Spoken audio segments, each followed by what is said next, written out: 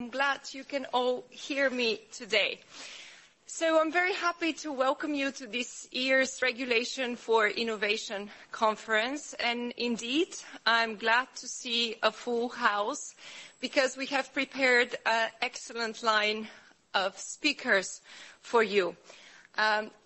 Without any further ado, many of you know me for my punctuality, not today, so I suggest we kick off. And I wanted to share a couple of views first from my side, because I believe tech has changed the world, but AI, the topic of today, has the potential to revolutionize it. 10 years ago, we had barely scratched the surface of what was possible in tech and what regulation may be required. Maximizing the positive outcomes of tech and reducing the potential pitfalls always looms large in the midst of politicians, and I'm grateful to see so many colleagues here among us today.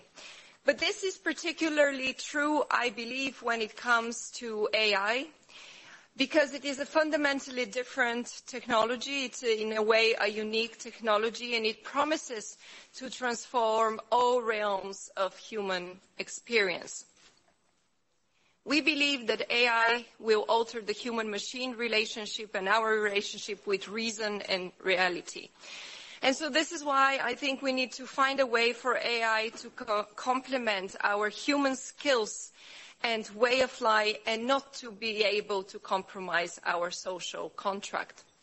The global conversation on AI has been going on for some time, but the European Union has been the first to decide to put pen to paper. And as we shape our regulatory future here in Europe, I think it's clear we cannot talk tech without talking geopolitics.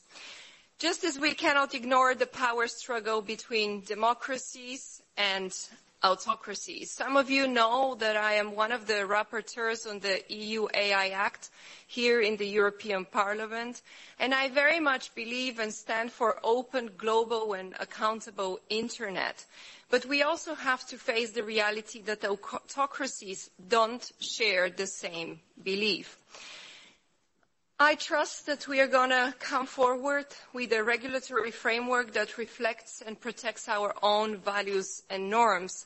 However, we can only have AI that is based on European values if companies are able to develop, to innovate, to deploy AI here in Europe rather than doing it somewhere else.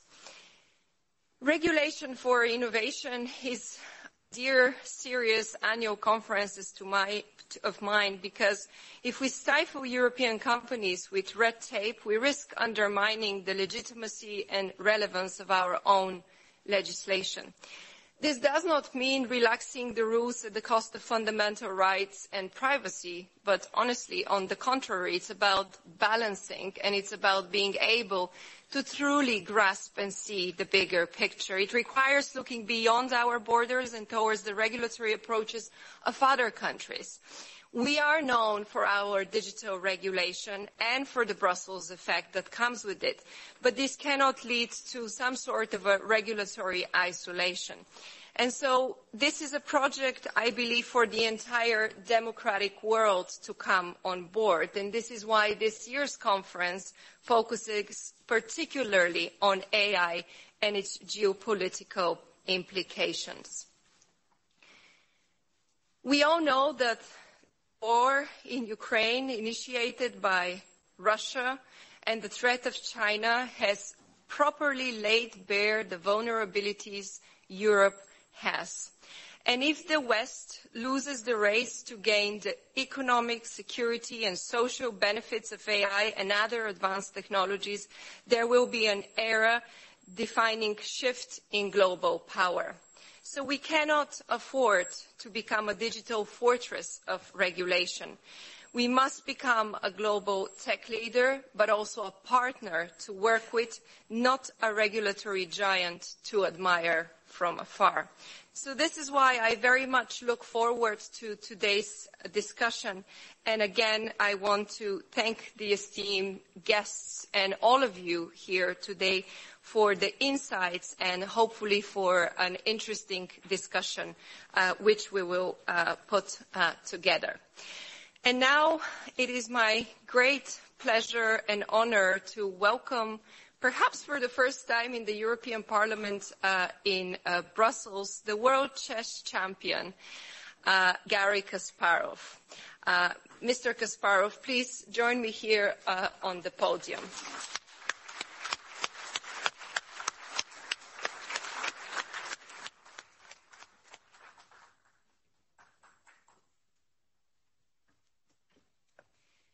Just briefly, before I give you the word, I have to remind that we all remember your famous match with the IBM supercomputer Deep Blue in 1996, 1997, bringing artificial intelligence, chess, into truly the mainstream.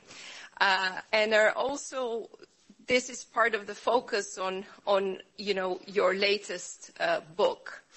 But in the same time, you have a leading role as a pro-democracy activist, as a fierce defender of Ukraine's sovereignty in the face of the Russian aggressor.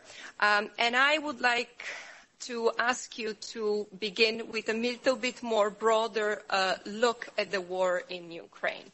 There are indeed many aspects on which we could speak when it comes to the grave human rights abuses, when it comes to the horrific war crimes, and so on and so forth, just witnessing what happened yesterday in Kremenchuk.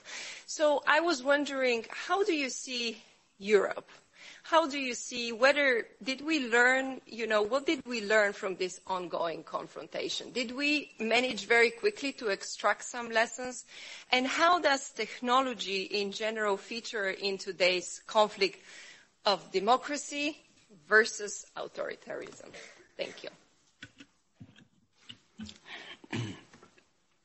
Good afternoon, and thank you for having me here today. My thanks to MEP Maidel for her leadership on the vital issues of rights and security in the digital era. And as the first knowledge worker to have his job threatened by a machine, I'm very invested in the topic.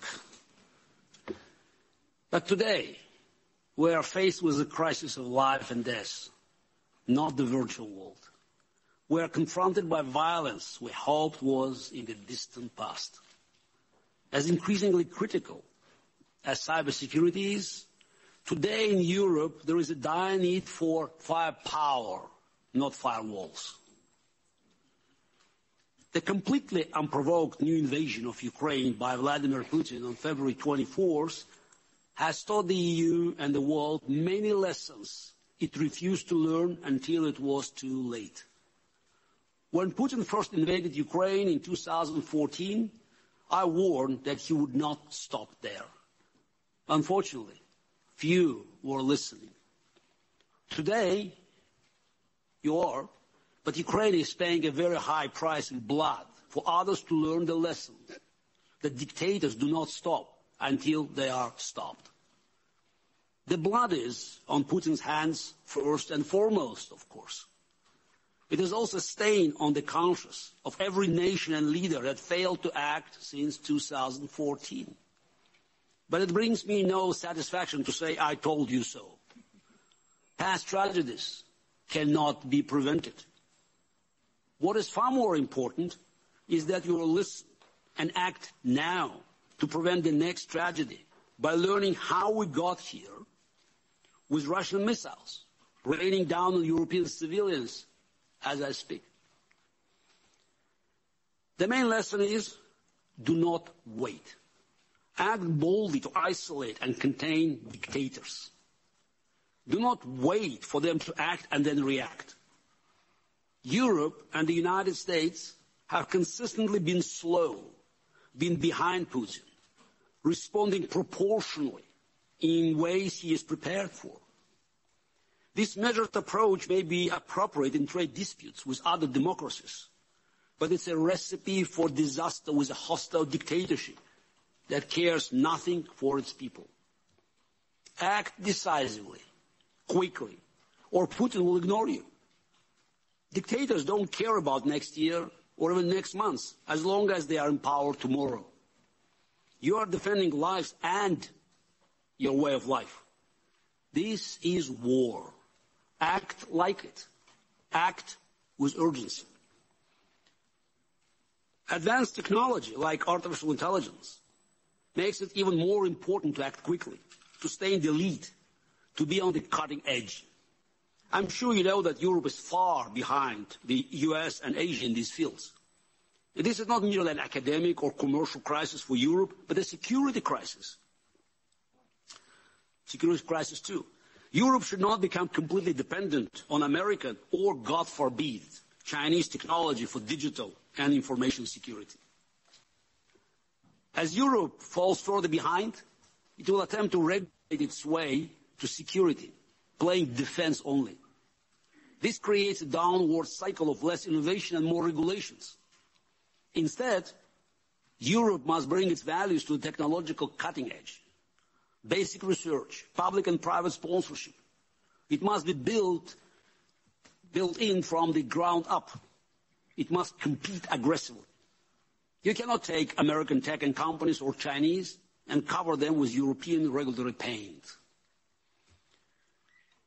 The battle between democracy and dictatorship is being fought right now in war and cyber war. We need firepower and firewalls in both cases. The initial advantage in these cases is with the attacker. The expected wave of Russian cyber attacks has not materialized because Ukraine and the rest of the world stopped playing defense and has taken the attack to Russia. Similarly, Russia's military attacks will decrease when Putin's war machine is on the run. The best defense is a good defense. Is not only true in chess.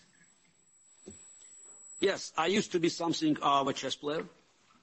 Some of you might recall. I was often told that politics were not like chess, that things were not black and white. But some things are. There is good, there is evil.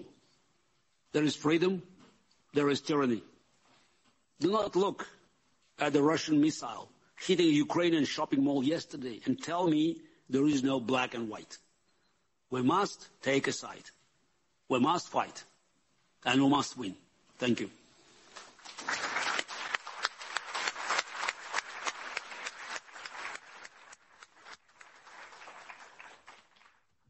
Thank you very much. As you're the person kind of setting the scene on the topic, perhaps I'll allow myself 2 brief questions before we move to our second distinguished speaker and later on to the panel. First of all, thank you for reminding us about the multiple crises we find ourselves in, and especially the security one, both from the perspective of the war in Ukraine, but also from a technological perspective.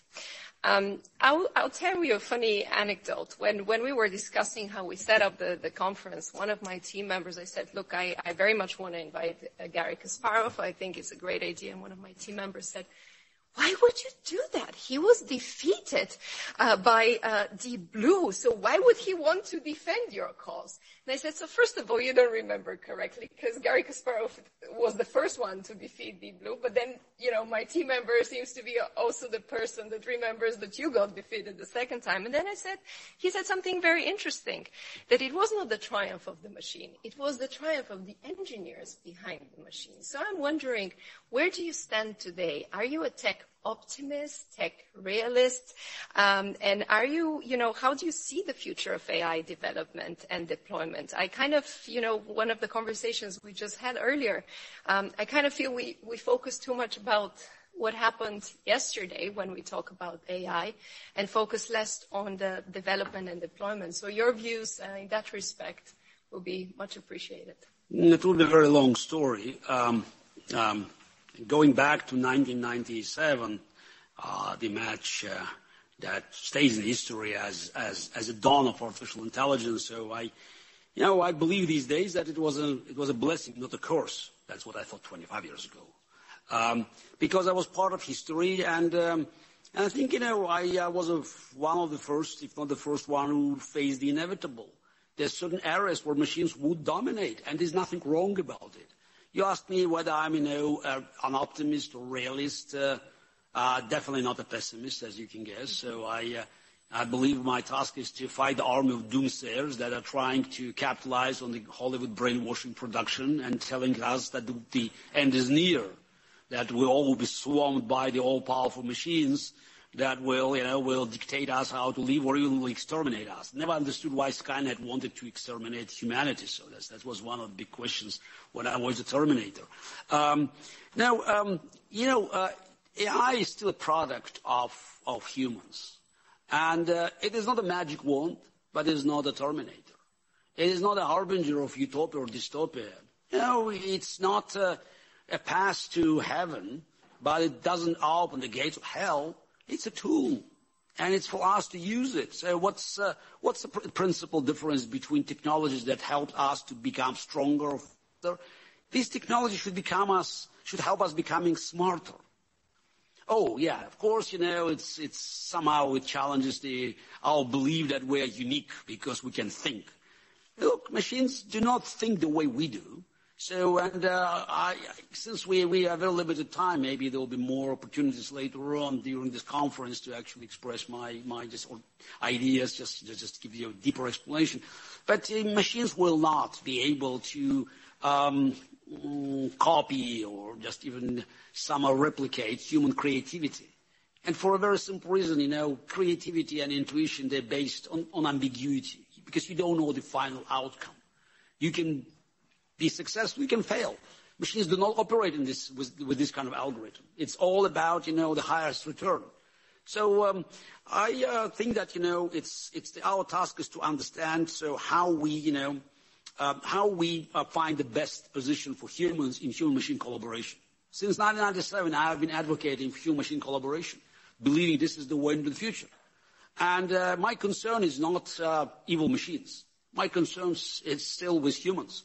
Humans still have monopoly for evil. It's not about the Terminator, deciding that, to go crazy and just killing all of us.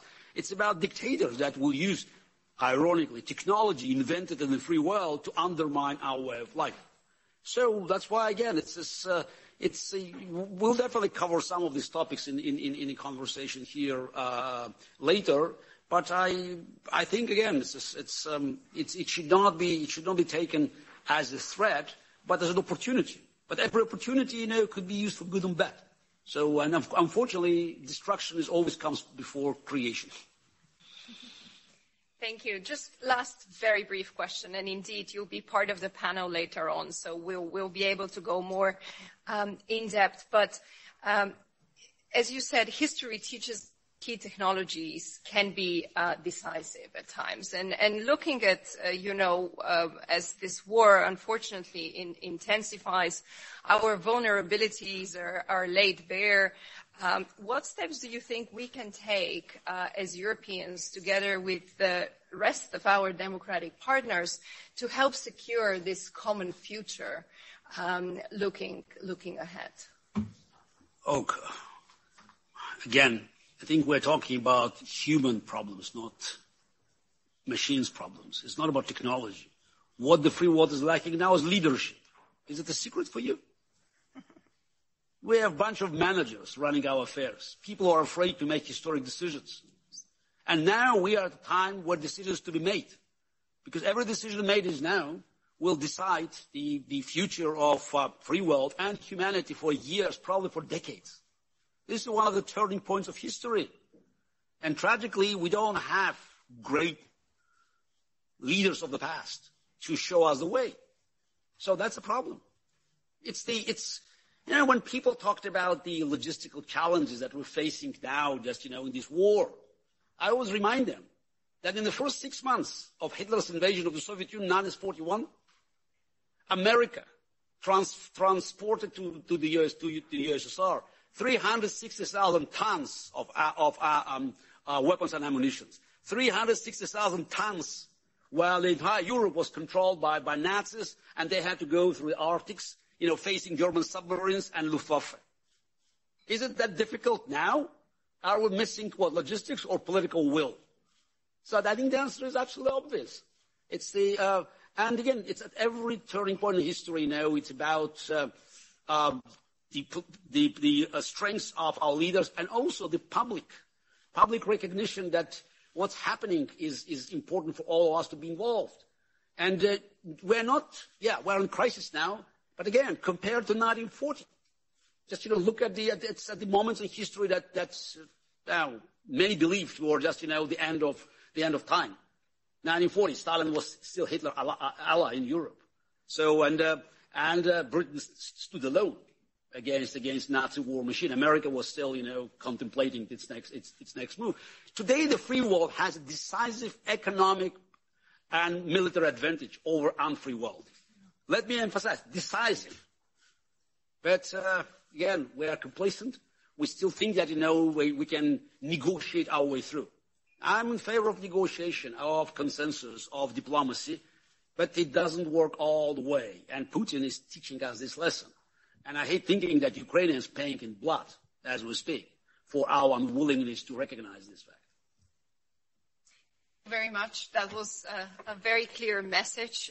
Some of us try to amplify the message of leadership often across this House, but we hope to see more decisive actions indeed.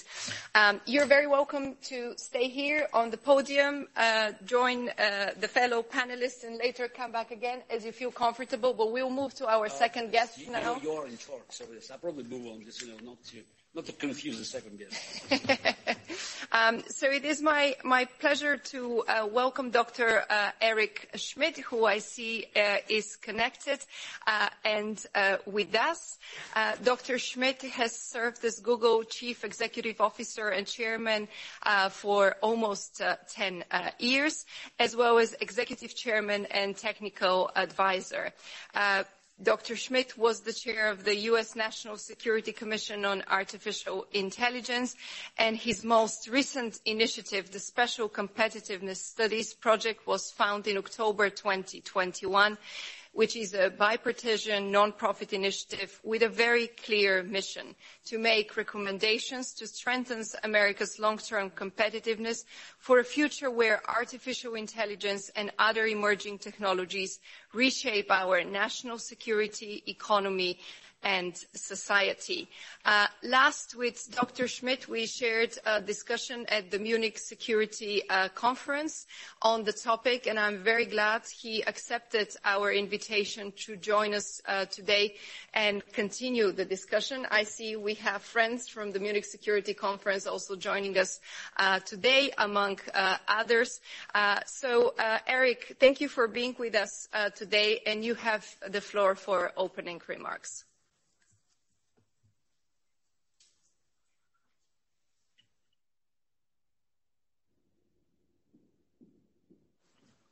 We will just need to make sure that the technicians can enlarge the screen and we can have the volume in the room, please.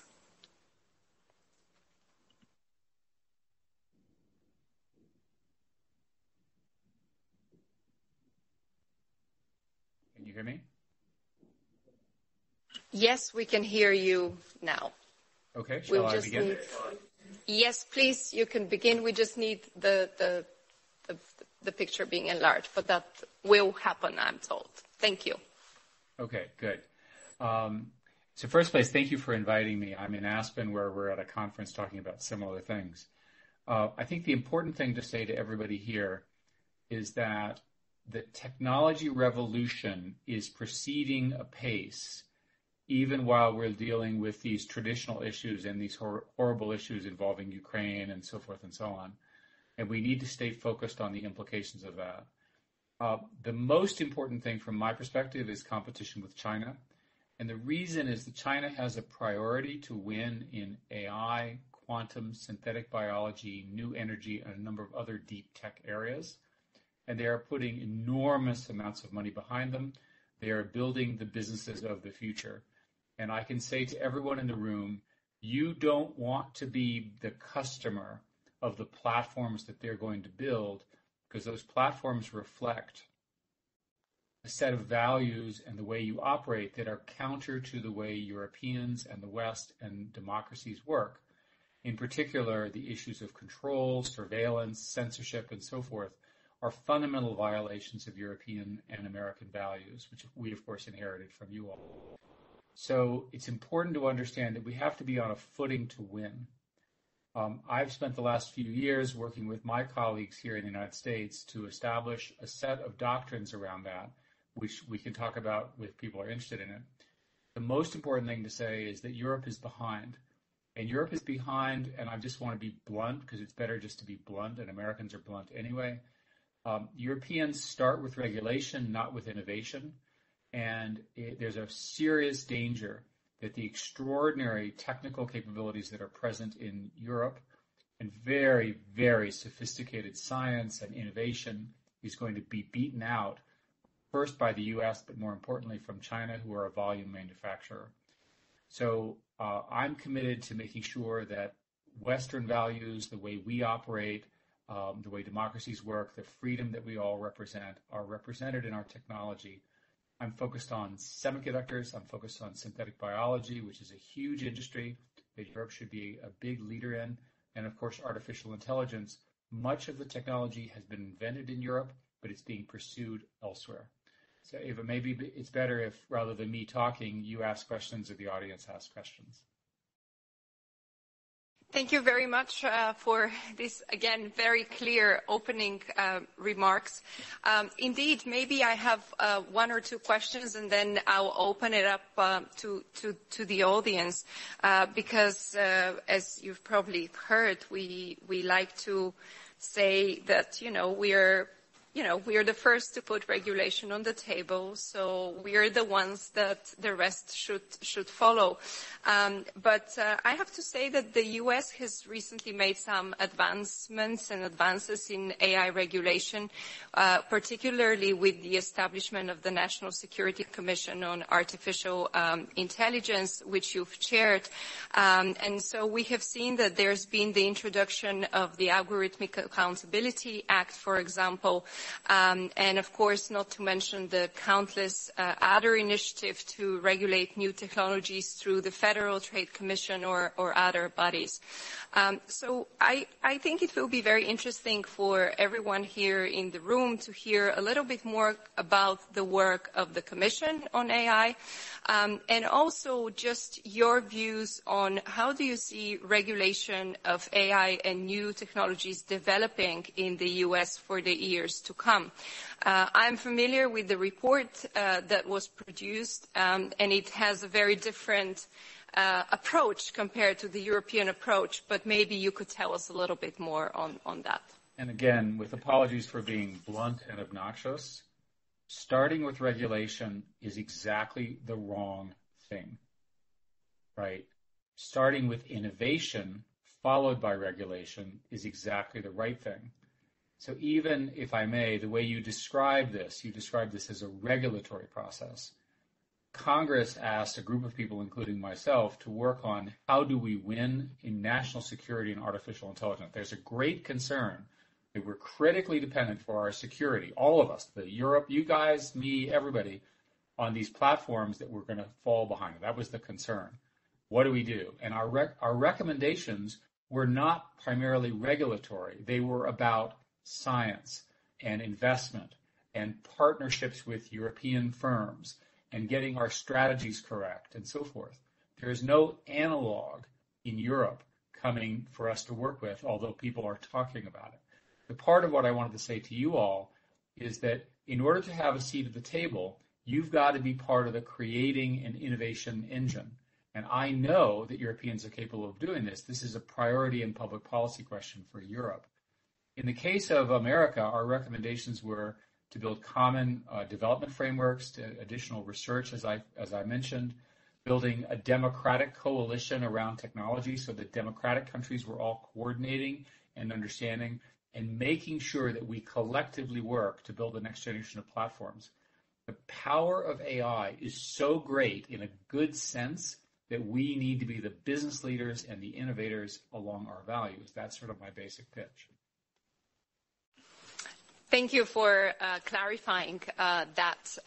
Maybe you've mentioned China and the competition with China. It's a topic that we don't spend too much time discussing here in Brussels. And I personally view the topic from a national security perspective. But as we're witnessing the war in Ukraine, I mean, China is looming in the background. We should, I think, avoid underestimating China and making the same mistake in a different arena that we made with Russia.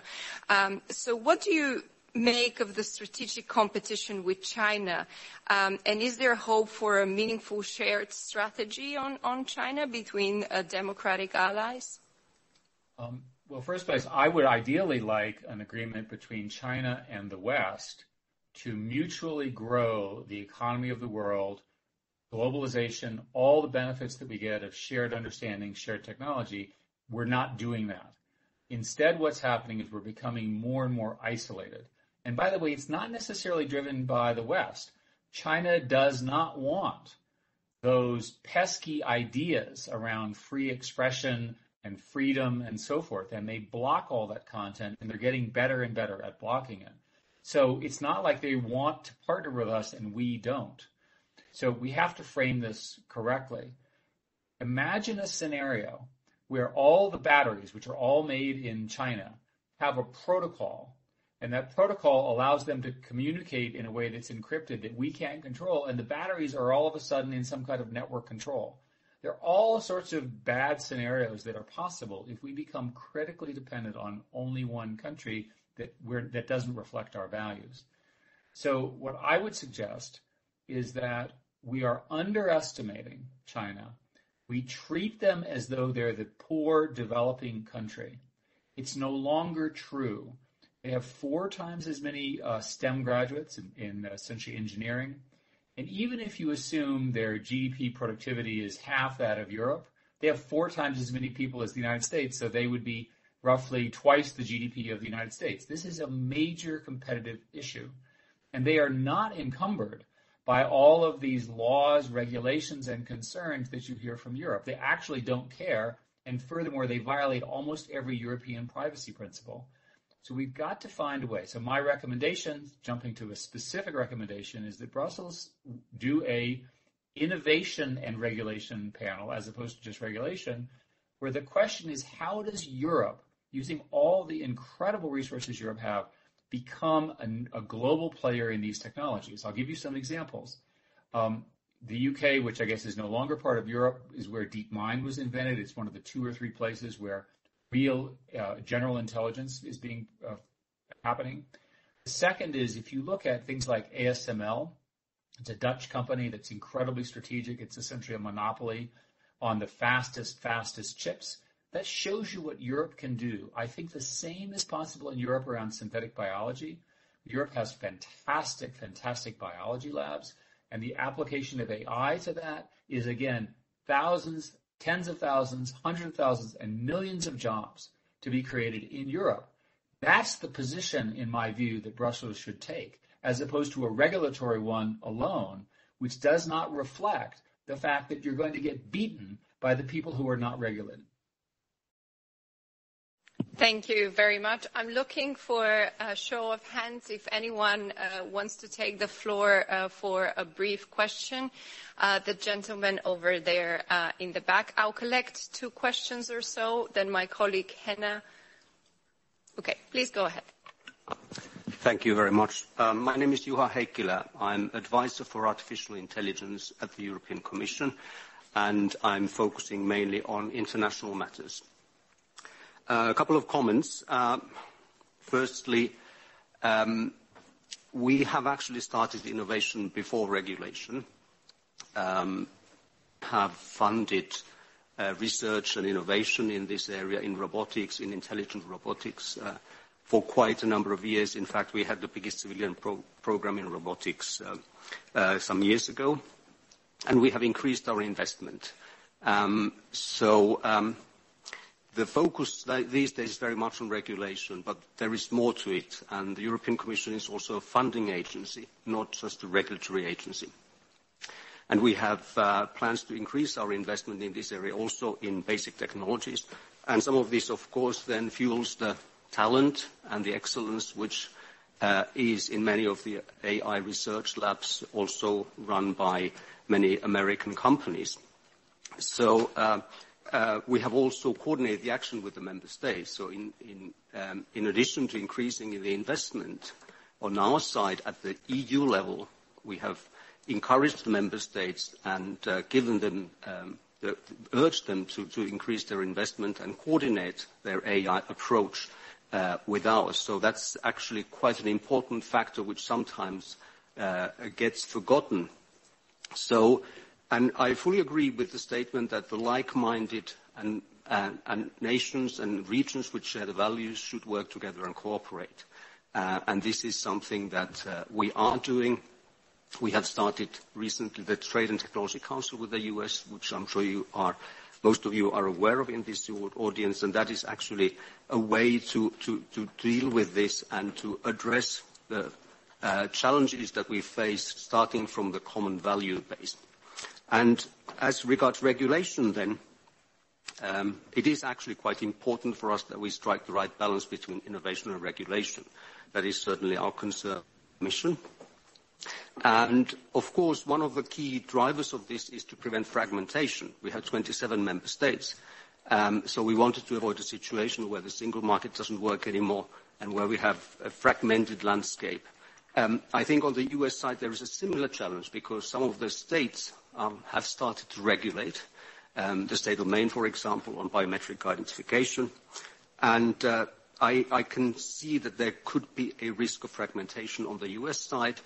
At least on our side, there is now a way forward, can be criticized, and it has been criticized. But this fragmentation, we think, is a real issue which could actually then hamper innovation. Thank you. Thank you very much. Do you want to respond directly? Yes, I'd like to respond directly. So first, I want to thank you for driving this in Brussels. You are, in my view, the savior of this issue. And my feedback would be everything you said is correct, and you're off by a factor of 10, right? And the reason I say that is that the key innovations in AI are not, for example, biometric, because biometric is not that interesting. Key innovations, for example, are in large language models, new forms of analytics, new algorithms, and things like this, where that leadership is occurring outside of Europe. You need to do a lot more than you just described, and you need to do it soon.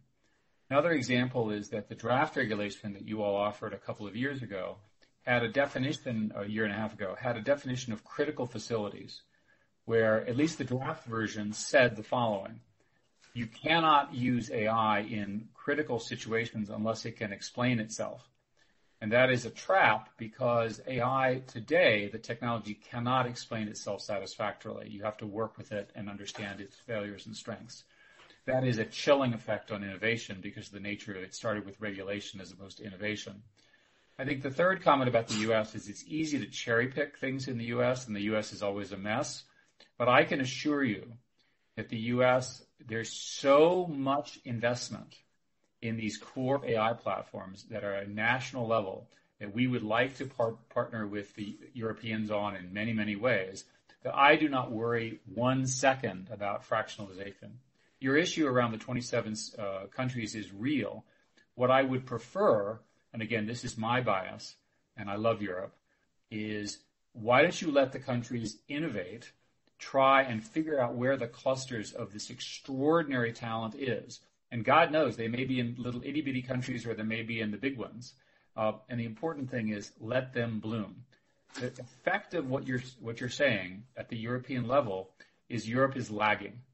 And somebody's got to say it. I'm going to say it directly. I want that to change. I'm willing to spend time in Europe. I'm willing to work on this. I think we need Europe to be a great leader, and I think Europe can pull it off. Thank you. And you will hear now from my colleague from Finland, Henna Björkkiönen. Yes, thank you so much, Mr. Schmidt, for your presentation. And I very much share the view with you.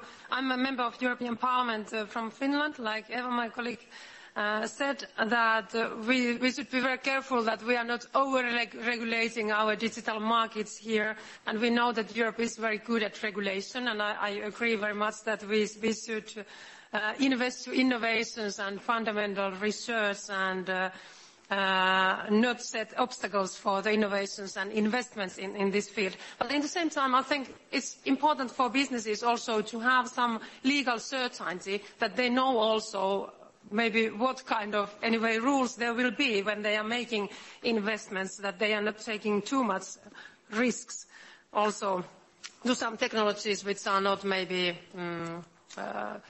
possible in the future. But I'd like to know also more about how you see the need for that kind of global rules in AI. Or like you said, that it's important that Europe and the USA are cooperating together, but is it enough, that kind of cooperation we are having? Or should we have to try to have something more binding in global level?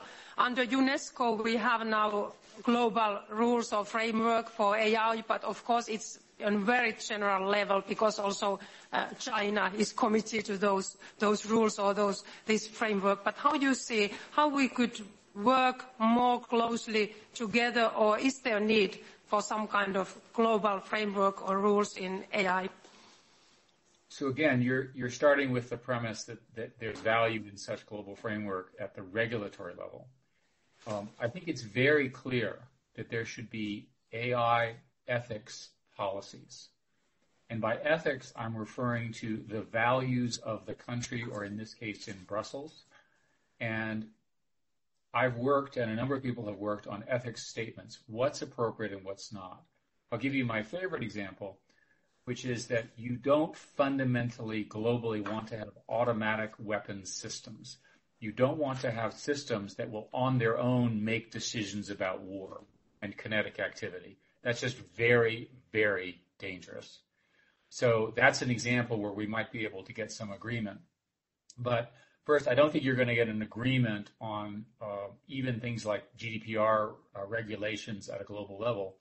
There are just differences in culture. I spent 20 years dealing with the differences around the world, and these are cultural differences around speech and privacy and the power of the state. You're not going to find agreement there. My advice would be try to get the ethics agreements. What are the ethics? What are the principles written down? Instead, you write them down as regulations. Write down the principles, and that will allow the entrepreneurs and the investment to be guided by those principles. And I think that makes sense to me. We can find agreement across those principles between all of the democratic countries. Thank you very much. I'm looking for anyone else who wants to take the floor?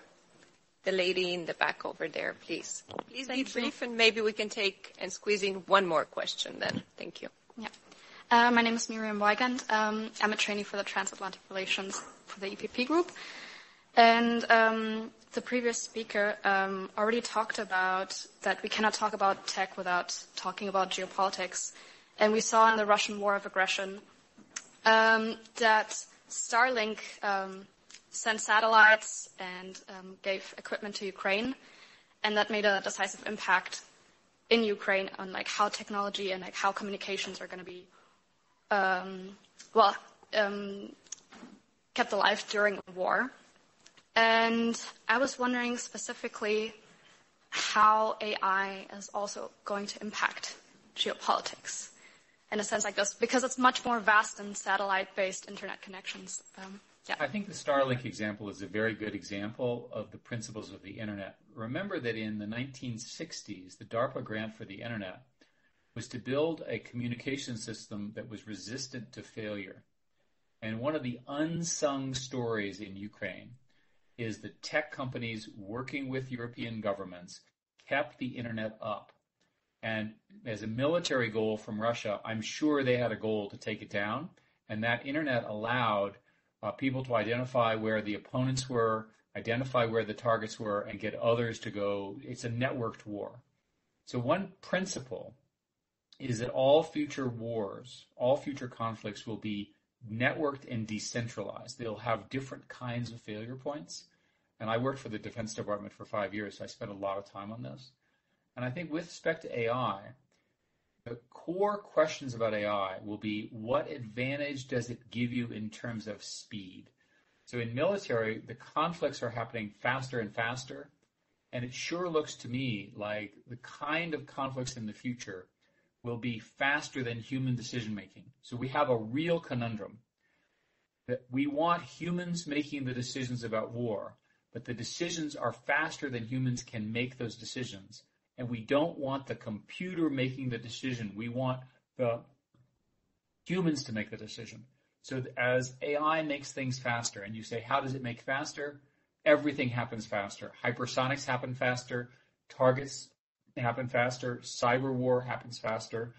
And in many cases, these decisions will be faster than the traditional military speed hierarchy. This is a core hard problem that we all need to spend some time on. Thank you. Last question, please. Thank you. Thank you very much. My name is Nima Harry, and thank you very much, first off, for organizing this conference, and for Mr. Kasparov and Mr. Schmidt. My question is pretty simple. It's regarding when we're talking about regulation. In the States, the regulation in terms of copyright and patents is pretty strong.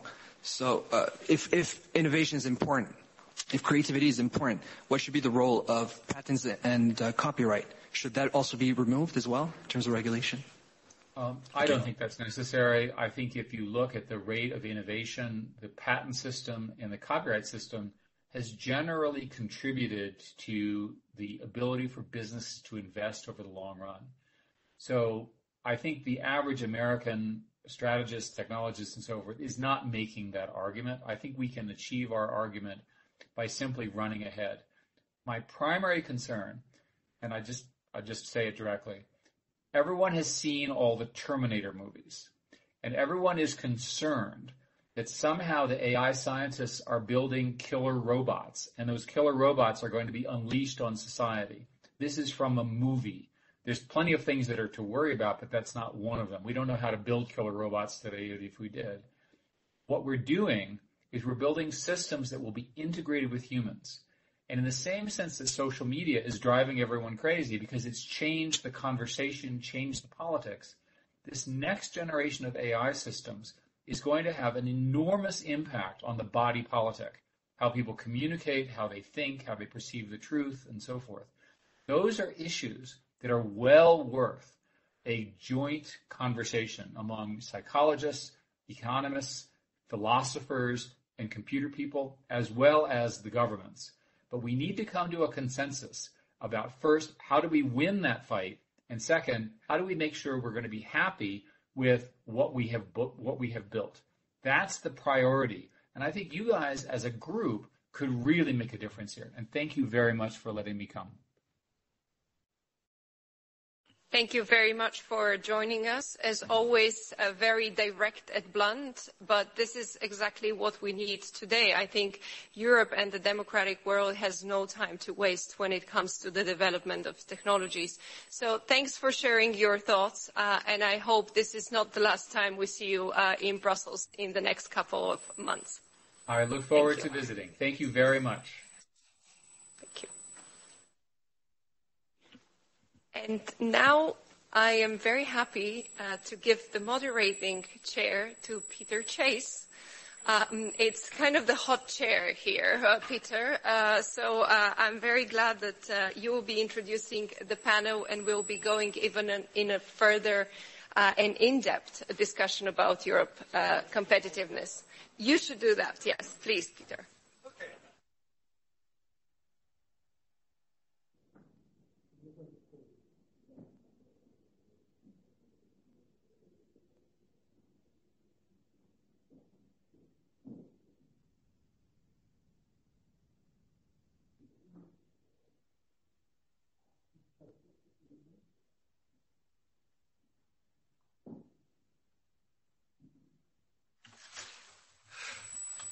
So good afternoon. My name is Peter Chase. I'm a senior fellow with the German Marshall Fund, based here in Brussels, and I'm delighted to have this opportunity to work with Ms. Smidel in looking at how the EU is regulating AI and how it affects them, and how it affects how you look at something like that in this broad, not just transatlantic context, but a global context. And I think we've talked about a number of these things. I thought that the beginning with Mr. Kasparov and Mr. Schmidt could not have been better in terms of laying out the sorts of issues that we have.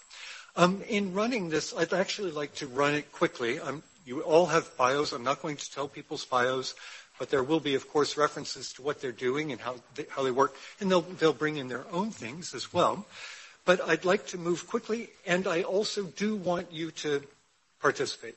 So please do think of the questions that you would ask, in order to try to bring out some of the issues that have come up when we look at regulating AI.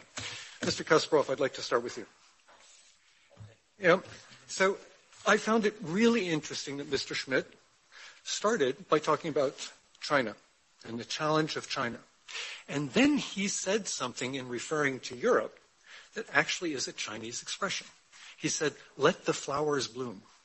100 Flowers Bloom is the people who know Chinese history will know that one from the Communist Party, from a period when the Chinese Communist Party felt that it needed creativity to actually advance their country and their economy.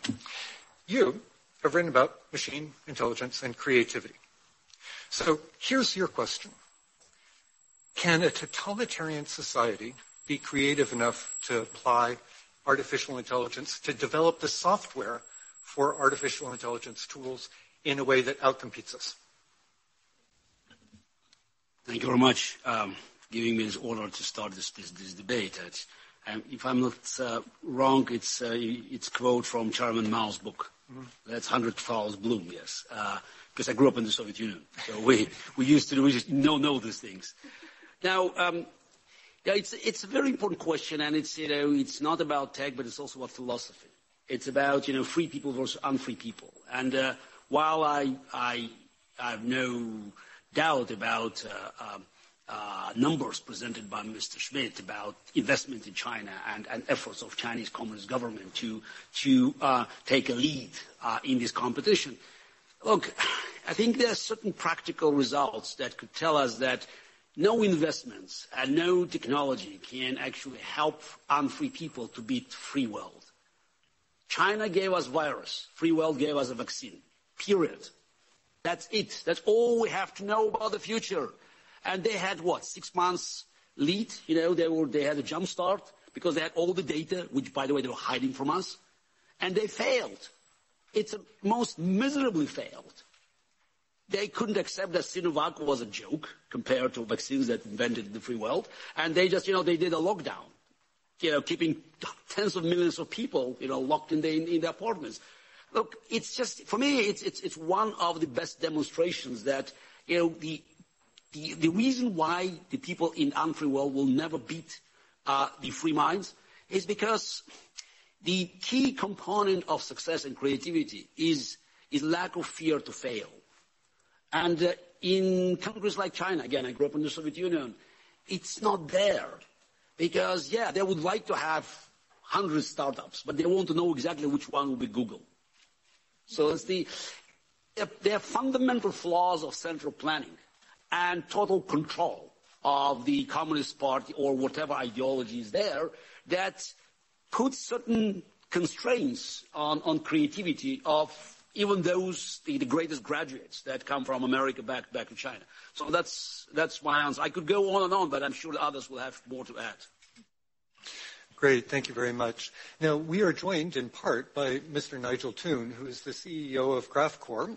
It's a European firm, no longer an EU firm. But, Graphcore, a lot of the work that Graphcore has done has been under an EU regulatory regime. Mr. Toon, are you there? I am. Can you hear me okay? Yes, we can hear you perfectly, and when you start speaking, you'll be on screen as you are now. The question I'd like to ask of you, Graphcore does some really neat stuff, and you do a lot of stuff in terms of the hardware, the wafer-on-wafer chip technology that you are developing, the speed that you are being able to develop in your AI chips and computers, but you also do the software. And when you hear people talking about regulating AI, as a person who is a leading company of AI, what does that mean to you? Are they regulating the hardware that you do? When you're talking about competitiveness, is it the competitiveness of the hardware or the competitiveness of the software? Is there a difference in terms of the creativity aspect in the hardware and software side? Which is more important? Which should be regulated? Yeah, so the software really unlocks the hardware capability. The hardware allows new innovations to become possible, but those only are available if the software can provide access to those hardware platforms.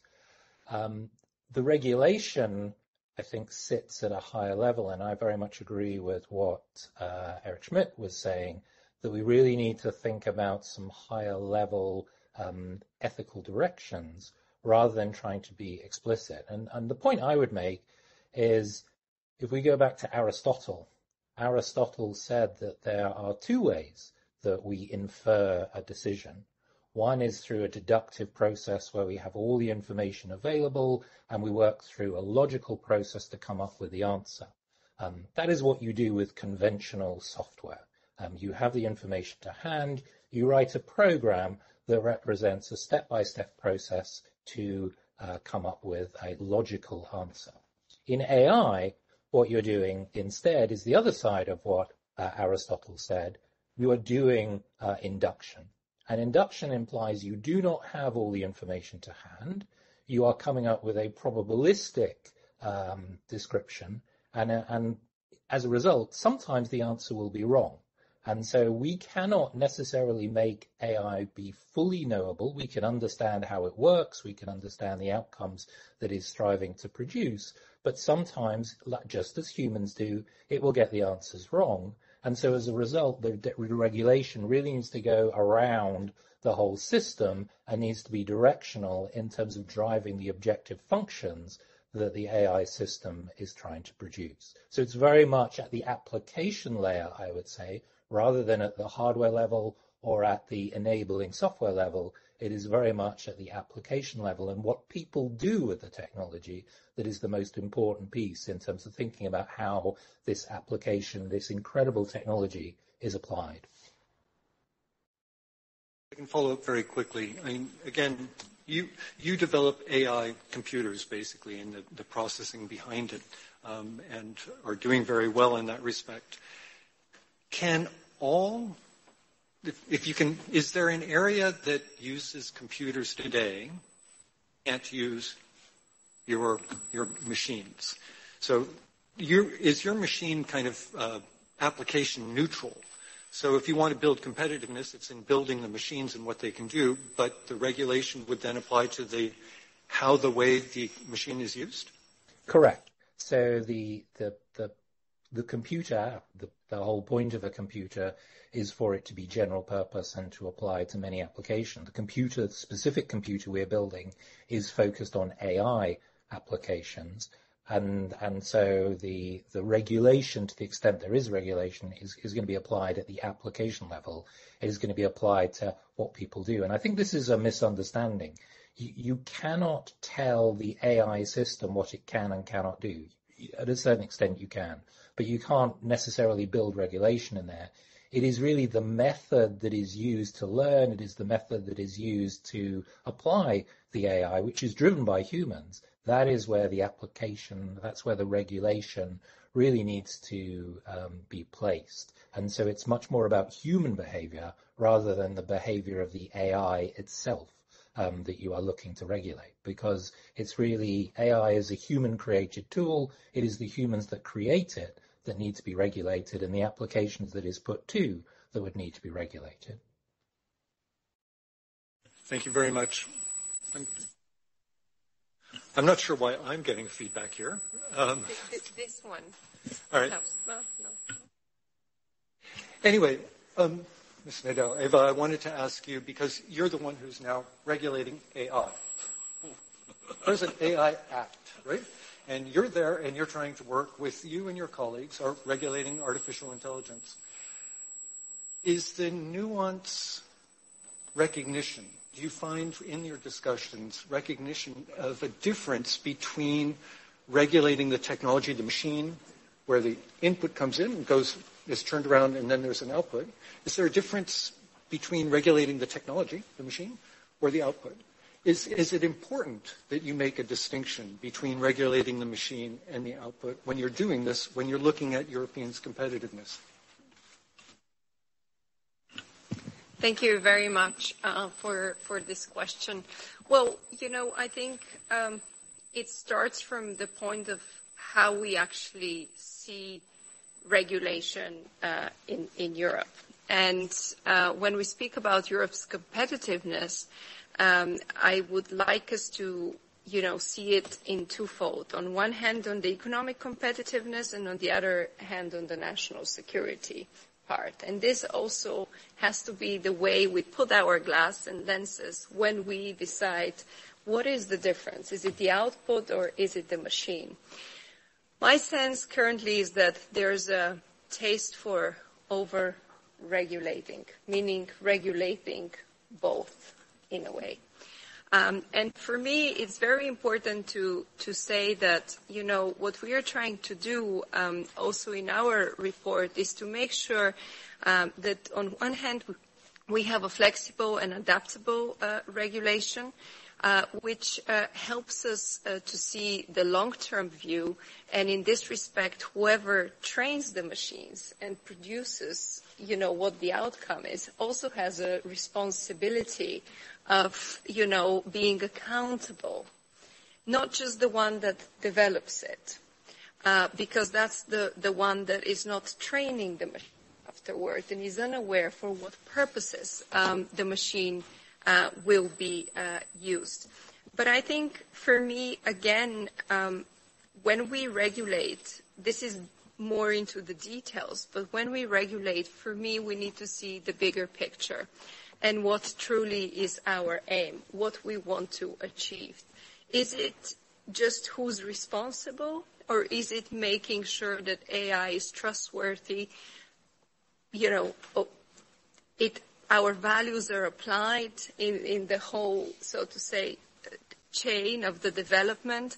And then we are not just better capable of being competitive, but globally we set a standard that is acceptable for the Western democracies, and hence will be also more secure for the citizens.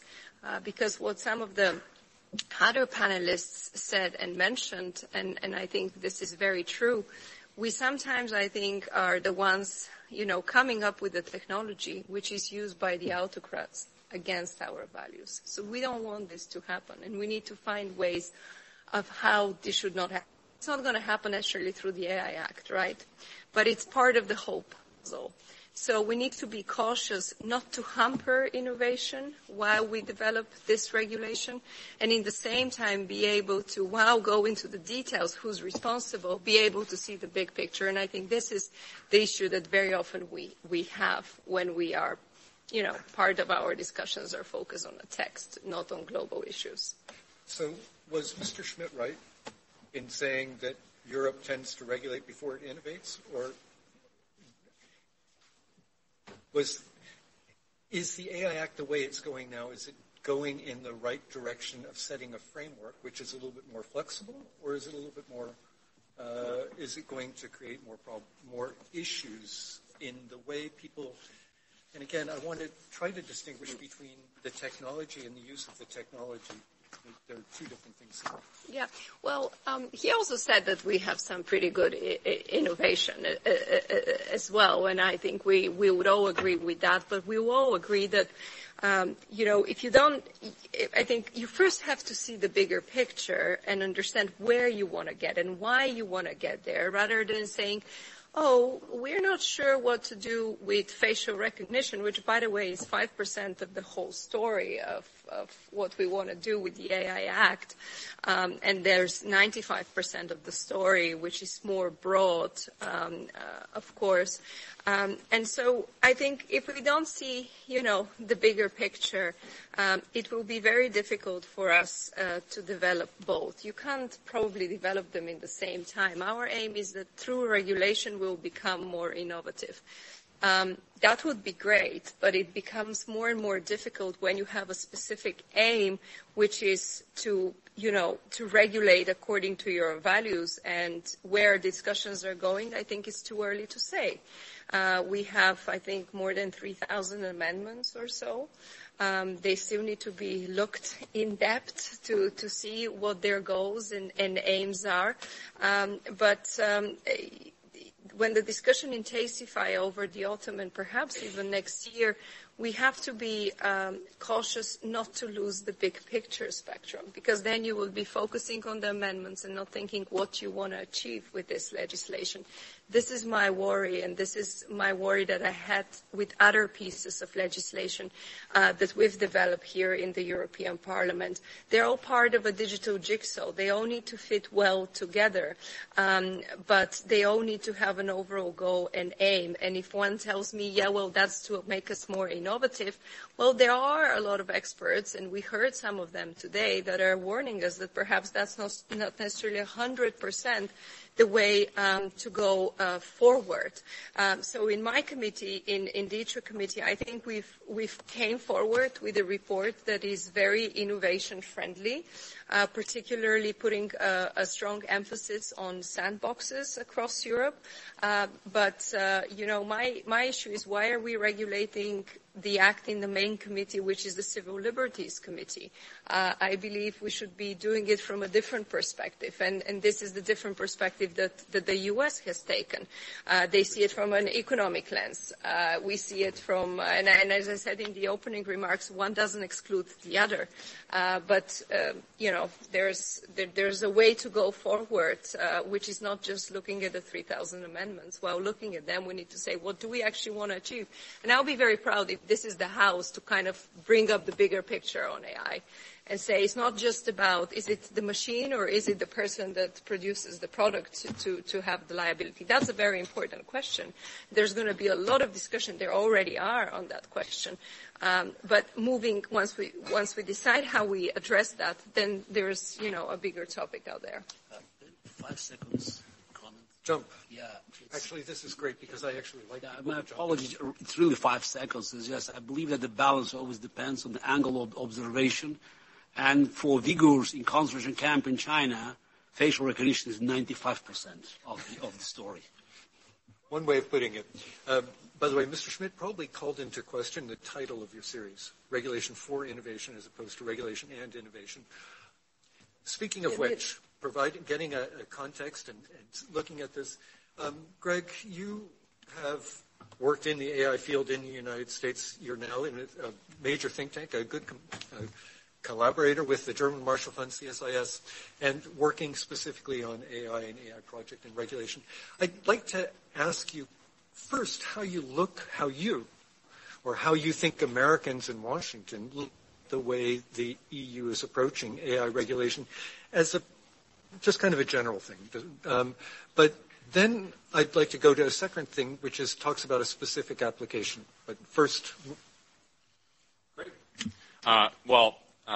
Thanks to MEP Maydell for the invitation to join you all today, and thanks for the terrific conference. I think the most important thing, of course, is something that you heard from Dr. Schmidt at the beginning, which is, what does the U.S. want in all of this? We want a strong, prosperous, free, and democratic Europe.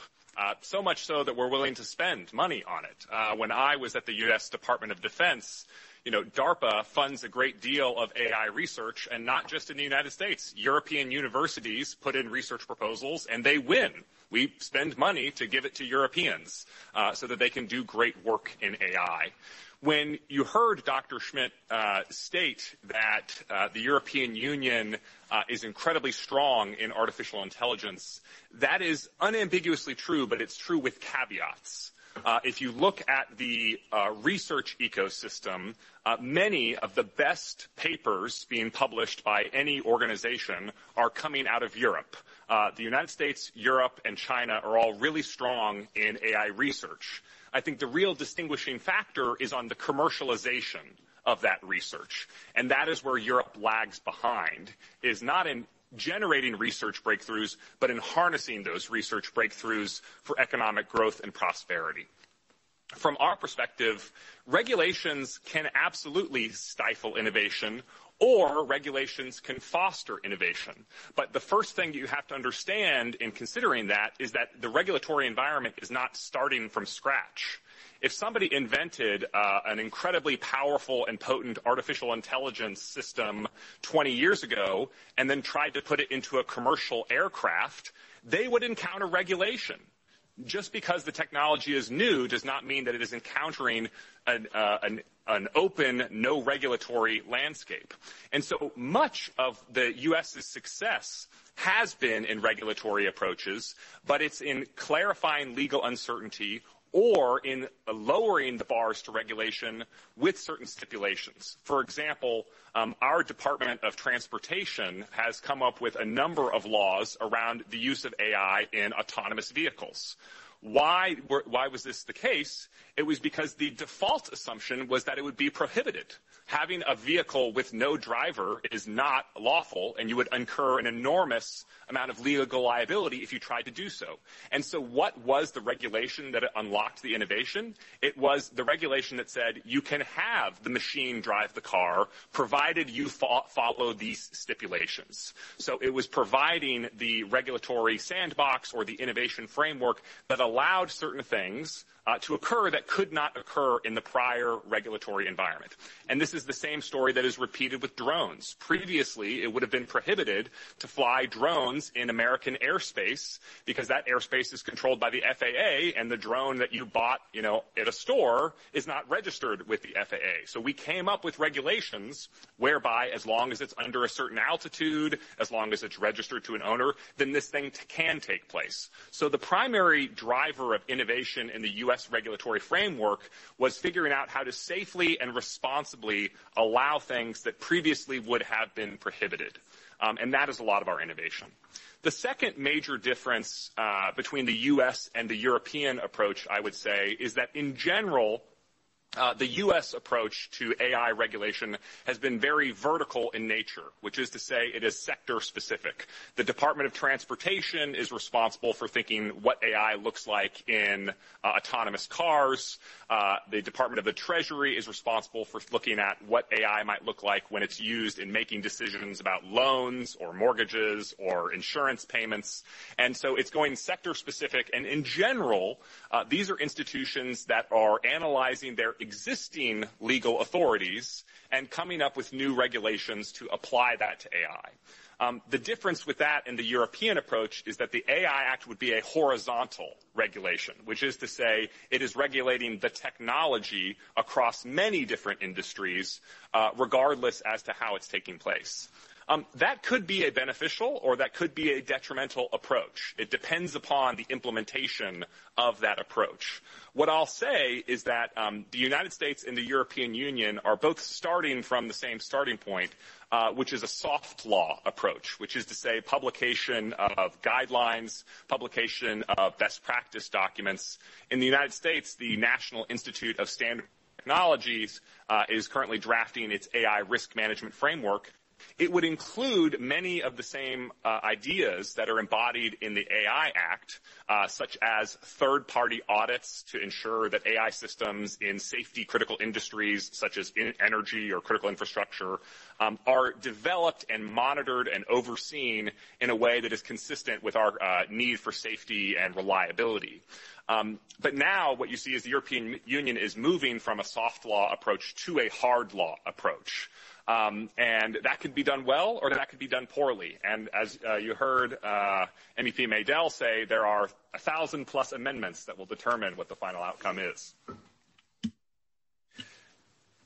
So before you moved to CSIS, you were in the Department of Defense. You were involved in the Department of Defense as the U.S. Department of Defense, basically the biggest military machine in the world, tried to develop AI ethics.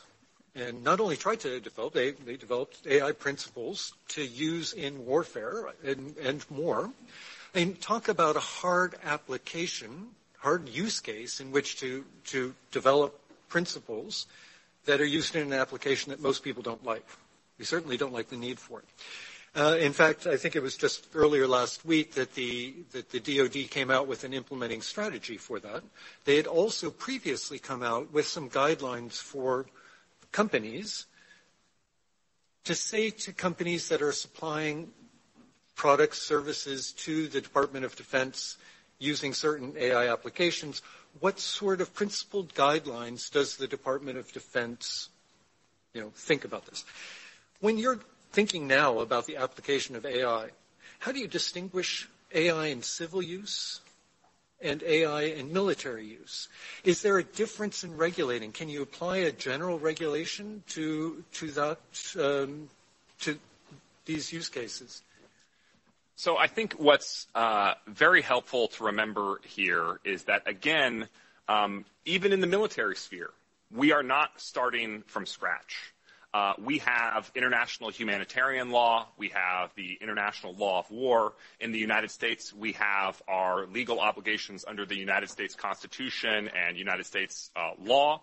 And we also have military service-specific safety standards and military-specific ethical codes.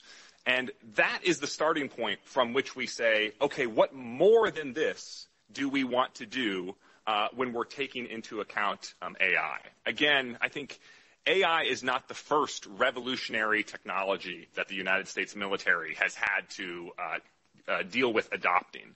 And in many cases, the lessons that we have learned, hard-fought lessons, very much apply. The United States military is extremely good at understanding the right way to deploy software. One of my favorite examples of this is in fighter aircraft. There is already a version, this was developed in the 1980s, called the Ground Collision Avoidance System, which can detect when a fighter pilot takes a turn too hard and the G-forces cause the pilot to black out. The computer on board, and this is before machine learning, before the modern AI revolution, the computer on board can detect that the pilot has blacked out, take control of the aircraft, fly it straight and level until the pilot regains consciousness, and then turn back over control to the pilot. This is the kind of thing that we were figuring out in the 1980s, and it was really hard to do that. And we also had to come up with safety standards that said, hey, this is a software system that we're going to trust in life and death circumstances. This is a software system that we're going to trust in conditions in which the use of force in wartime is a factor. You can bet we double, triple, octuple checked every different feature of that system. What's different about machine learning is that it has different failure modes. It has, machine learning software compared to traditional software. Deep Blue, the system that Gary had to face off against, that was a rules-based system. That was a traditional software-based system. Machine learning works differently, and it breaks differently. And so in the Department of Defense, we do not have nearly as mature of a capability to test and validate and verify that that system is going to work under every circumstance that it absolutely, positively must work. And so in the Department of Defense, we don't deploy that AI system. We are waiting for the techniques for it to be reliable enough and proven enough for it to be deployed to those kinds of applications. So right now, the DoD's ethical approach is walking AI up the risk ladder. We are willing to deploy AI in these use cases because we can demonstrate that it will operate with the required reliability, but we will not deploy it in those other use cases. And if I may just say one other thing, because I don't want to forget, the Russian military has weapon systems that the manufacturers claim are AI-enabled lethal autonomous weapons. These systems have been deployed to Ukraine. Now, they have a remotely piloted mode, and they have, as the manufacturer claims, an autonomous mode. But it is very possible that in the next few years, we will see the first use case of an offensive, machine learning-based autonomous weapon system. And what the war in Ukraine reminds us is that while the U.S. has been very much focused on safety risks or the risks of accidents related to the military use of AI, the intentional unethical behavior is an unsolved problem in international relations. And the military of Russia has been bombing hospitals. They have been bombing nonprofit NGO organizations. And so we must remember that while unintentional accidents is a problem, there is also the unsolved problem of intentional unethical behavior. And unfortunately, Russia has said that. I'm so glad you said that, because I do want to come back to that issue of how we're talking about the regulating ourselves and our use, but will others necessarily comply with the regulations that we develop. But before I do that, I'd like to turn to you, Georg. Georg Rollman, you work with Siemens Energy. In that sense, you're one of the leading companies dealing with one of the big ethical issues that we're facing. Energy and climate change are two things that are very much related to each other. Your current work is with regard to the application of AI in some of the Siemens systems. How do you distinguish, have you bought all the technology that GraphCore can give you? Have you applied it? Do you have your internal guidelines on how to use it, or do you look to regulation law and regulation for that? And with that, how competitive are European suppliers in this field? Yeah, thanks a lot, Peter, for that question. So first of all, as you mentioned, Nigel's GraphCore processor, so that is really one key enabler. I was really happy to hear, speeding up decision-making, speeding up computations, that in the energy industry will also be in future of key importance. Because climate change, we are all aware that this really puts us as an urgency really to develop, sustainable, reliable, affordable energy solutions for everybody on the planet. And at the same time, the complexity of these energy systems is really vastly increasing. So what we have in terms of applications in mind, where AI methods can greatly help, but I'm fully convinced as a tool is, for example, to develop digital twins of power plant components, of energy system components from the part level really up to the system level, and then, with all this interconnectivity of the different parts of the energy system to really enable better decision making in real time. So the challenges that we are facing there is especially, the complexity of these decisions. So if you think, let's say, of any use case, let's say a physical hardware component running somewhere in an energy system, you have data from manufacturing that you need to take into account. You have data from operation, from thousands of sensors. You have data from testing, simulation, and so on. And to combine all these different data sets together and then utilize, let's say, the best approaches for decision making to better understand really about probabilities, about reliabilities. That is really one key challenge in the energy industry where AI can help to, bring us faster and also with, let's say, more reliability to a decarbonized world. And one thing that we strongly believe is that's nothing, just one company or country can do alone. But it's, has to be partnering with, other countries, like-minded partners across the world to really solve these challenges.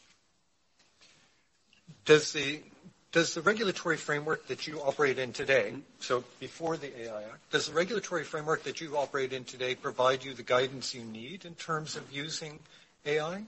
Or I think that one of the questions that we had earlier was about, do companies need that regulatory certainty in terms of how you apply AI? I would think what is really important is, I think it was mentioned before by Eva, is the trustworthiness and really transparent, algorithms and methodologies for decision making. If I think, for example, of design optimization of a certain component, that probably doesn't have to be regulated because, you just use a better model to produce at the end a better part.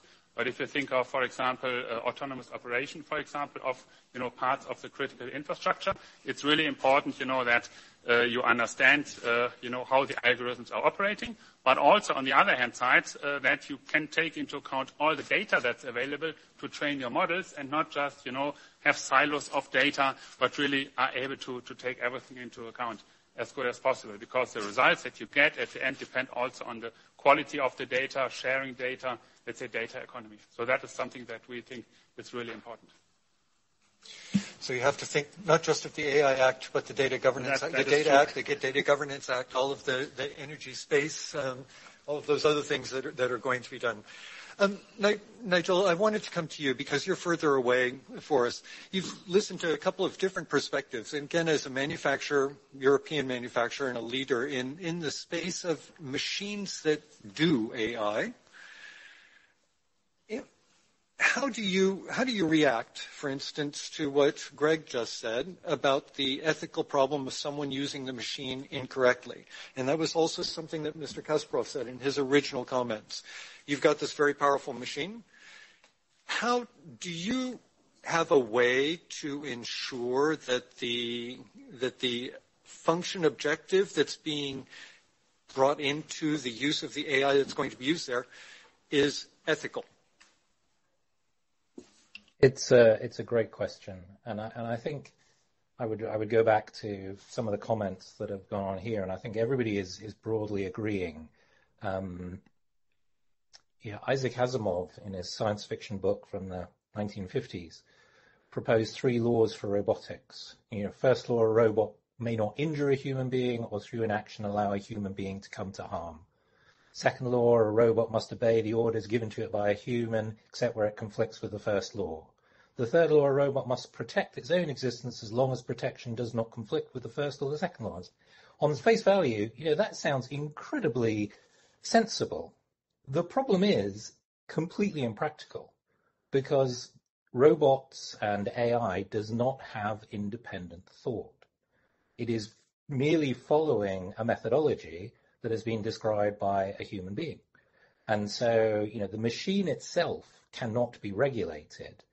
All we can do is look at how we control the environment around which the technology is used, the applications in which it's put, how it's trained, make sure the data is not biased, that the way in which we actually can control AI is a very complex and complicated field. I think, as many on the panel have highlighted, you cannot know for certain that the answers it will produce will always be exactly the same. Just as I would give another example. When you choose a life partner, you don't necessarily have all the information to hand to know that you're making, absolutely the correct choice. You're driven by emotions, and you're driven by, filling in the gaps in the information you have to try and make a leap of faith towards this is the right person for you to spend the rest of your life with. You can't explain your decision exactly how you make that decision.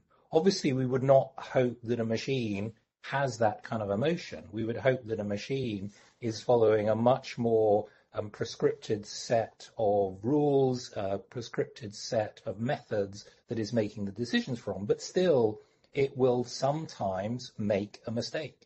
And so the regulation has to be focused on controlling how the application is used, controlling how well and how robust the system is. And the risk is that you try and be too prescriptive around what that regulation is, and you actually restrict the capability of the machine. One of the ways in which you make AI more robust is you increase the information capacity, the knowledge capacity that the AI system has. You make the models bigger, you make them know more. And the risk is that we try and say, no, we must have these models that are very explainable. In some cases, you're going to make the models bigger, they'll be less explainable, but they will be more accurate. They will give better results as a result of it. So you need to be very careful about the regulations you put in place and how those will end up limiting the potential innovation that the industry could bring to bear to actually make the technology much safer and much more reliable. Great, thank you very much. I'd actually like to go ahead and this is a great group of people to ask questions of. You gentlemen, you were just the first to raise your hand. Clemens Schuster, running a Swiss politics data startup on transparency and having open government data as a resource. So I'm pretty much doing that all day long, what you've been discussing now. I'm missing actually 2 or 3 directions of a solution on these topics. May I throw in some thoughts? My first thought would be the question of sandboxes might be tricky, because who wants to be in an AI regulated sandbox? Who wants to be the trial and error in that sandbox when it comes to AI? I think the explosion is maybe a little too big even in a sandbox. Second thought, I'm missing one of the really European approaches in that topic, which could be, for example, open source and commons. When it comes to AI regulation, put the algorithm to the commons, that everybody might have a look, check, whatever wants to do it, might use it as a resource. So don't protect the algorithm. Think of the value-added topics, not just the data. And because it's pretty much the same questions which are popping around now since some weeks when it comes to the European health data space, exactly where that could be applied right now. Okay. So no patents or IP in a sense. There was I'm sorry, a woman. Yeah, please, go ahead. Hi, can you hear me? Yes. Hi, it's Elizabeth Crosick from RELX. Hi, thank you very much. It's been an absolutely fascinating afternoon. I just want to pick up, I've got a comment and a question. I want to pick up on the comment you made, Nigel, that you have to make sure data isn't biased. But much of data comes from humans. Humans are biased, ergo data's biased. So the aspiration that data is unbiased is really, I think it's unobtainable. And the more we talk about data not being biased, the more we assume a possibility that I think isn't real. What is important is that, unlike humans, you can correct the bias. And I think that's, if a human is biased, it's difficult to correct that. You work at it, but it's not so easy. If a machine is biased, you find out where the bias is and you correct it. So I think sometimes we have to be careful about the language because we give expectations which I think we can't achieve. That's just my observation. And we give an expectation to citizens which is maybe not achievable. My question, though, is on the AI Act, and we've heard from people in the Commission as well. The AI Act is, as drafted by the Commission, pretty targeted, right? Because it is about only looking at high-risk applications. But as you ever said in the European Parliament, you've got 2,000 plus amendments. The Council is also looking, and we know that the way the EU regulation works is always a compromise. So my question to the panel is, how can we ensure that the regulation does stay narrow in scope and reach and doesn't pull in all sorts of other things which give obviously unintended consequences and creates a huge amount of costly compliance that European companies are going to have to take on? And as we know, the majority of European companies are actually SMEs. It might actually foreclose them from even starting to innovate here in Europe. Thank you. Great, thank you. So, again, be thinking of questions. I'd like to come back to you, but in the meantime, I'd actually like to turn the questions over to the panels. If there's anything, there seemed to be one thing that was actually positively directed at you, Nigel, on the bias issue. But again, I'd be interested as to whether or not the bias issue is an issue for you and for GraphCore, or is that an issue for the people who buy and use the systems you develop? The issue is very much for the people who buy and use the equipment. But I think the comment is correct. You must assume that there may be bias in the data. You must find ways in which you build a system that looks at the outcomes and ensures that the outcomes themselves are not biased. You must look at the ways in which you review the data and take the data before you use it as a method to train your machine to ensure that the outcomes are not biased. And so you must build systems around the outside, that look at that. And I think AI is probably one of the few ways in which you can do that. Certainly humans can pass the data, but AIs can pass the data. We for example, at GraphCore, use AI when we recruit and put advertisements on our website. We use AI to ensure that we have not included any unconscious bias in the way that we describe those roles on our website. So AI can be used to remove bias, from applications as well. Great. Kerry, you want to jump in? Wow. Yeah, I have to jump in. Strongly disagree. Data cannot be biased. It's data. What is biased is our history. But whatever we do, any of us, we introduce our own bias. I think the data is the least biased application we can use for AI because it's based on our history. If we don't like this data, absolutely. Gender, race, there's so many things happened in the past that affect the data. But it's like looking in the mirror saying, oh, I don't like my body. Maybe I should distort the mirror. My advice, start working on your body. So I think it's a very dangerous path trying to think that AI can help us to cure ills of our society.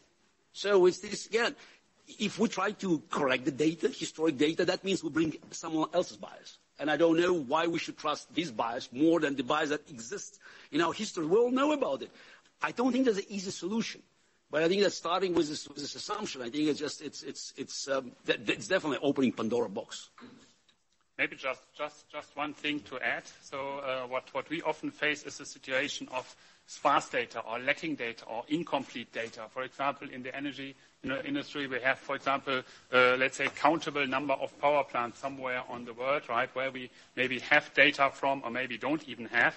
And then we need in the future, methods that can cope with this, sparse amount of data regarding, let's say, probabilistic approaches or, let's say, combining maybe lack of data with physics modeling, where also now we see more and more advances, in the AI development to really combine these approaches, let's say, with, for example, physics models. And that is something where we really maybe in future need actually more effort also in terms of research, science, and education. I think that one of the questions is how people see. Our brains take in much, much more data than we're conscious of. What we're doing when we're doing training, we're only training on data points that we're conscious of. So we're missing a lot of other things that affect the way we perceive. But in light of that, the comment about regulatory sandbox was an interesting one. You can't get away from it, Eva. It was indeed very interesting because we've been kind of hearing the opposite, actually, that we can strengthen the proposal from an industry perspective if we give this safe space for companies to collaborate and to test, to make trials, and hopefully innovate. I mean, entrepreneurs know better than myself that you can give it a try and it might not work. But I think it's an opportunity for companies to have that option should they decide to use it, and to have a more unified approach, and also to help member states establish this sort of regulatory sandboxes. We have seen it with legislation when it comes to fintech, for example, that it has been very beneficial, and it's one of our strongest sectors, speaking of innovation and sectors that have emerged over the past couple of years in Europe.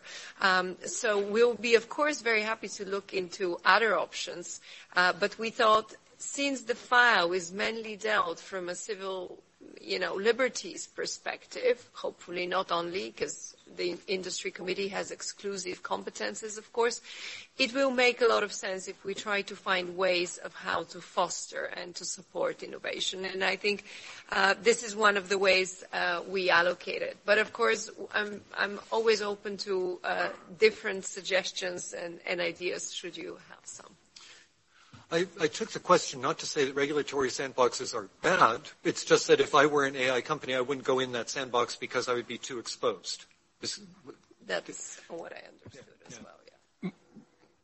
The other way around, AI scales on a much different level than fintech regulation. That's why it could be critical. So the scalability is much, much greater than just standard industry, even digital standard industry. Others who would like to pose a question? Please. Ms. Jussi Mäkinen, coming from Technology Industries Finland. Perhaps there's one point that was missing, and it was the critical scrutiny about the quality of data, and then the decision what can be derived from that data. I think that the Commission proposal to require that they are complete and free of errors is something unimaginable. But in some use cases, actually, a low quality data is sufficient as long as you know where are the limitations. Thank you very much. I think we have time for one more question, but the gentleman sitting next, which one are you talking about? Yep, perfect. Okay, sorry, go ahead. Thanks. She's got better eyes than I do. Randolph Carr, head of policy at the Munich Security Conference. I wanted to touch upon something that Eric Schmidt brought up earlier, and I guess this question goes most to Greg, because it's about defense and AI and defense and security mostly. We're seeing now, I think, that in the context of Russia, that many countries that we'd like to export our values and regulations when it comes to AI to are maybe a bit more agnostic about values than we'd like them to be in an ideal world. So I think the bottom line is we need our AI to win on performance, not just as on values baked in as a unique selling point. So if we accept that our values are things like transparency and the things that we want in our AI are things like transparency, bias correction, some sort of interfacing with humans in the loop. How can we build that in a way that it really enhances our AI products in terms of their competitiveness, and how do we promote innovation in that direction specifically?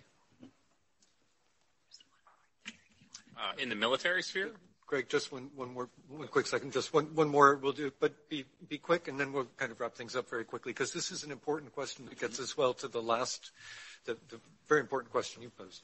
Thank you so much. My name is Matteo Brizzi. I'm a trainee in the European Parliament, but also a chess candidate master. So as a chess player, I learned to understand that for every move, there's a counter move. For every problem, most likely there's a solution. This tends to apply within the chessboard, but sometimes also outside, like in geopolitics. So my question is to Mr. Garry Kasparov, is there a possibility to apply such a chess-based pragmatic approach to the situation in Ukraine to support Ukrainians, also exploiting the available AI technology and data analysis we have? And so thanks again for being here, and thanks to Eva Maydell for organizing such an inspiring debate. I'm going to leave that for the last question to be answered. Greg, you were starting to answer the question specifically from on the security side of things, but okay, and I'll come back to this data quality. So with regards to strategic competition in technology and the sources of competitive advantage, I think one thing that's just worth reiterating is the days in which China cannot innovate, they can only copy. That was a long time ago.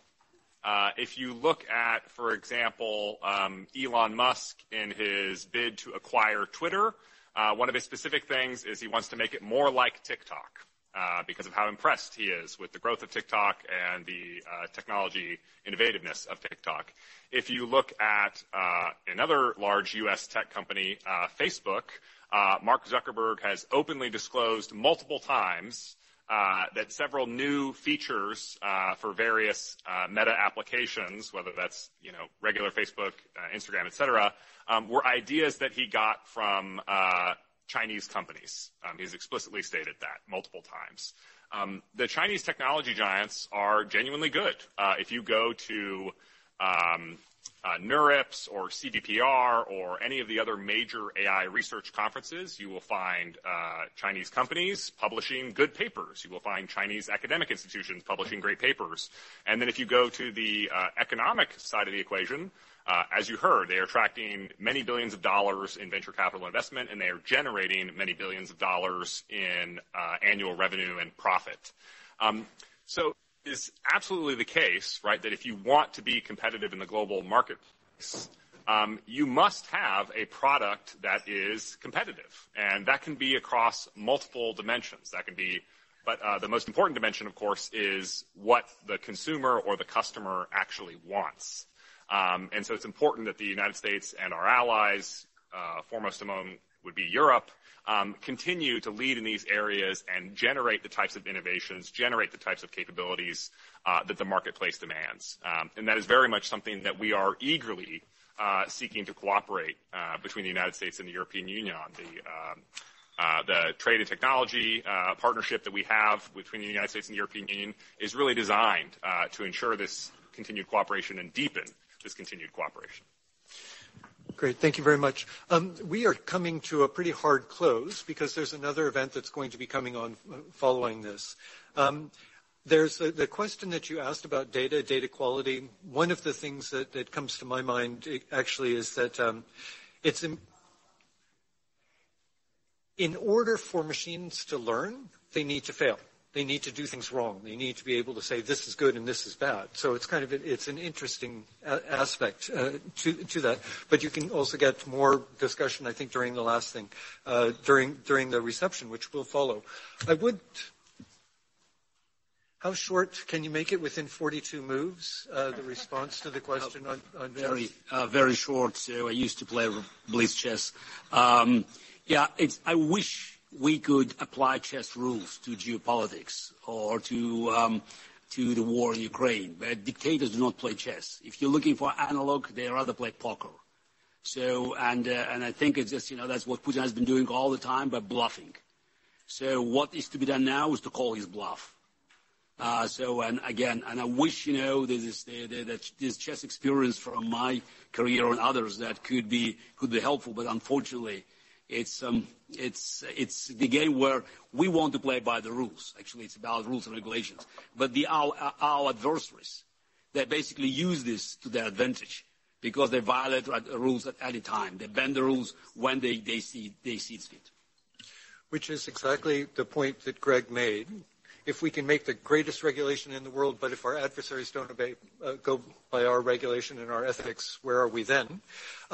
Eva, I want to thank you and your team for bringing everyone here together. Mr. Schmidt, obviously, Mr. Kasparov, Mr. Thun sitting over there in the other part of the other side of the channel, and everyone who's been here. But I'm going to turn it over to you to close. Thank you. I would just join you into thanking all the speakers and panelists and all of you for making it here today.